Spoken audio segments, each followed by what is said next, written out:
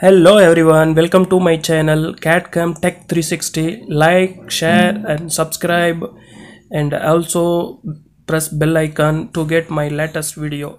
Thank you. Hello guys, today we are going to discuss about adaptive milling.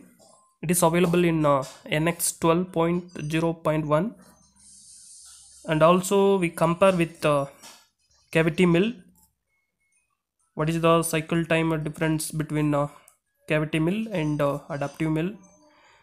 We can save the cycle time in adaptive milling. Okay, let's start the program. Place the UCS and select the port and also blank. Okay, then go to inset and operation, select adaptive milling. This is the new launched adaptive milling operation.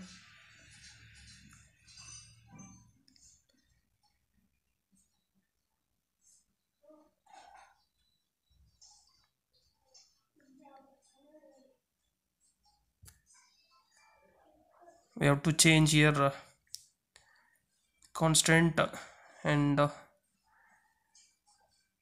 mm. We have to give here depth. For that what I will do is I go to measure the maximum depth of port. This is the 44. I give here 44 mm and select a cutting parameter. Here in pillar cutting, cut helical motion we have to select and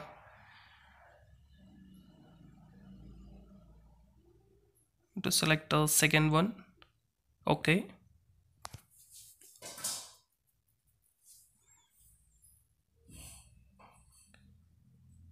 then feed we have to change. I give here 2000 feed, cutting speed, and spindle feed is 5000. The surface speed is 150 and here 0.15. Okay,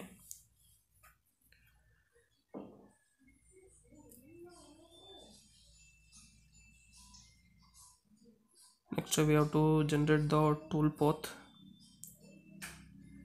Okay, before that we have to give the tool diameter.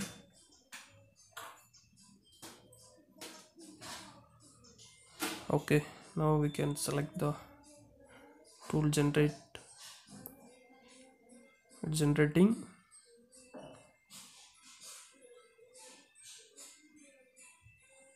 Okay, like this tool path will come.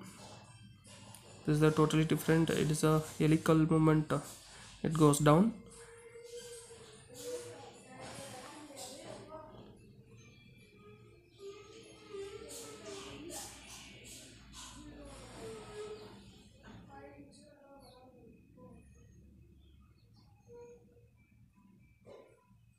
Okay, show you the how to remove the material.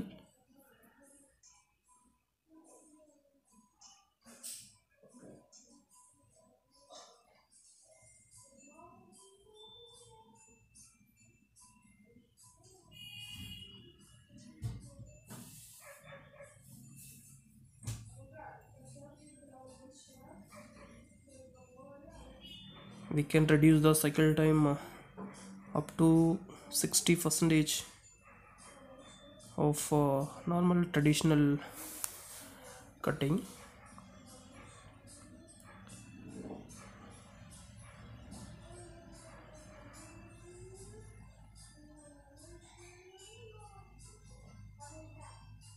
It takes only 32 minutes.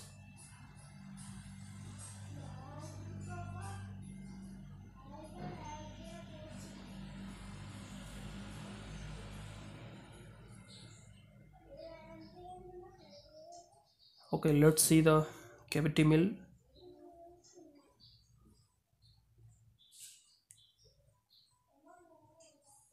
Okay, we have to give the two diameter and depth of cut 0.3, and same feed we have to give here.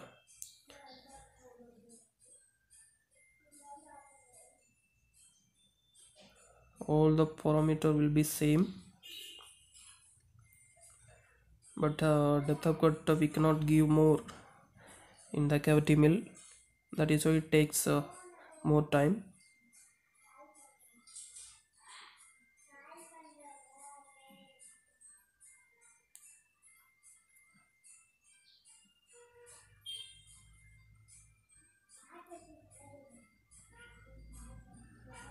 Okay, we have completed cavity mill.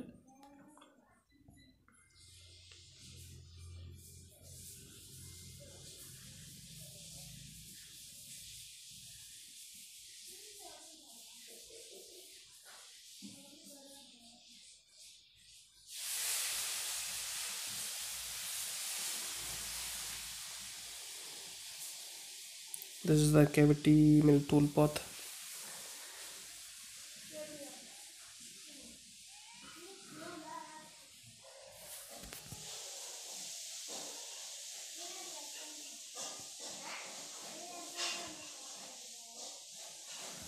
It takes more time.